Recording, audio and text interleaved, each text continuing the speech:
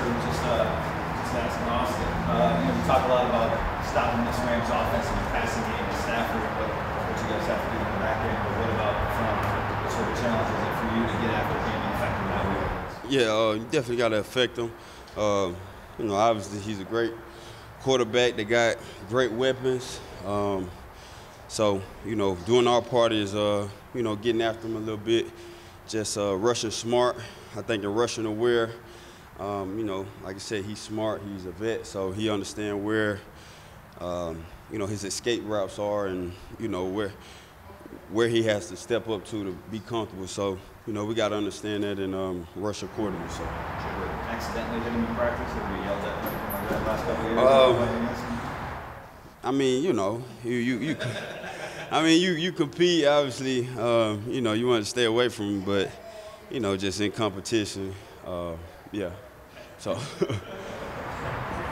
do you guys need to do defensively to put a full game together? We've seen you guys play really good ball in stretches, and maybe the last couple minutes or a half. What needs to happen for that to be 60 minutes? Yeah, I think just focus throughout the game.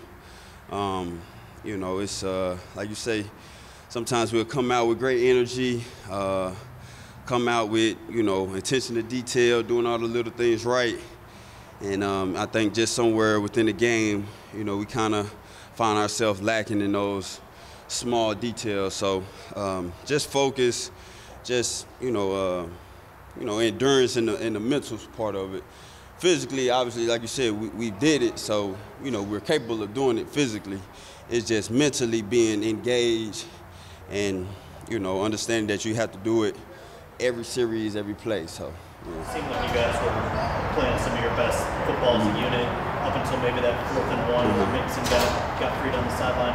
Is that part of it with a young group? Like, you got to learn how to fight through some of maybe the breaking points and disappointments that happen within a game to keep it going? Yeah, no doubt. This is the NFL, so it's a lot of great players, a lot of great teams we're going to get. So, they're going to make some great plays, and that's what it's about. And like you said, you have a group of young guys who kind of, you don't want to ride the wave of emotion, I guess you could say. So, it's an emotional game. It's ups and downs. You're going to win, you're going to lose.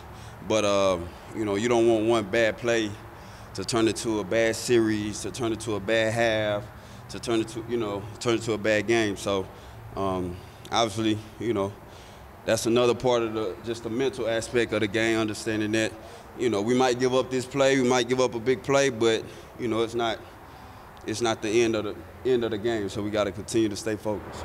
In that same vein, you're a guy that doesn't seem to struggle with the waves, but when it's a game like that and the offense is really struggling. I know Amani said we expect to hold them to 0, but that's not always the reality. So when you're keeping it close, and then suddenly it starts to get away from you, is that another just wave of motion you have to fight as a defensive player? Yeah, you definitely. That's what comes with the game. Obviously, it takes a group effort, and sometimes defense got to hold majority of it. Sometimes the offense got to hold majority of it. Sometimes you need to play in special teams. So it's all a team game, and we go out there and we do it for one another. So just understanding that no matter what goes on, no matter how many points down, how many points we got to come back, you just play one play at a time. And I think that's just with preparation and technique, pad level, things like that. When you focus on the small things in practice, in the game, it becomes a habit. So regardless of whatever the emotions are, you're going to do the same thing automatically. So, that's obviously comes with experience and things like that. So that's how you want to play in those type of games. From Austin and Julian, which they asked to play a bigger role with Romeo down, just how you see maybe them the rest of 6 weeks and where you think they're at in their development? Oh yeah, definitely. They're coming along well. Obviously, the athleticism and the talent has always been there. Just like I said, that experience and just understanding everything. Obviously, they took a tremendous step with more repetition and more experience they have in the game. So, the sky's the limit for them guys.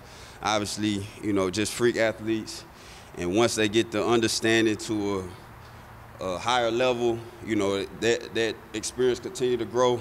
I mean, I see them being dominant playmakers here. So. Coach able to practice schedule at least a little bit when you walk through in the hopes of intensifying practice and being able to digest information more. So have you seen a difference in intensity and did that help at all? Yeah, I mean, we got a few competition periods out there. I think, you know, a lot of guys able to fly around, and, you know, that's another thing. I go back to just focus. You know, you're able to, you know, when you out there on the field, it's game time, it's game reps.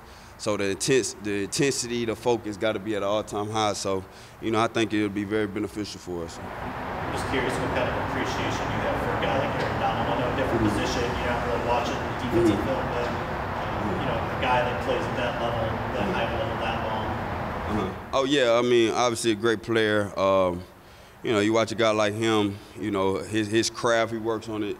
You know that he works on his craft, getting the hands off, push-pull technique, bull snatch, you know, all the things that will come to just being a dominant rusher. So when you see a guy that works on his craft and you see how he practice, I mean, I wasn't there with him practicing, but obviously, you know, he posts videos and things like that. So you see how, you know, how focused he is on all the small details, grabbing the hands and things, and to see him go out there and do it in live reps is, you know, you gotta tip your hat to him. So. Consider him the best in the business? Say what? Consider him the best in the business? Oh yeah, definitely. You know, it's stamped. I mean, well, he got 2, 3 MVP. Yeah, so I mean, as of right now, yeah, he pretty much the best. So yeah.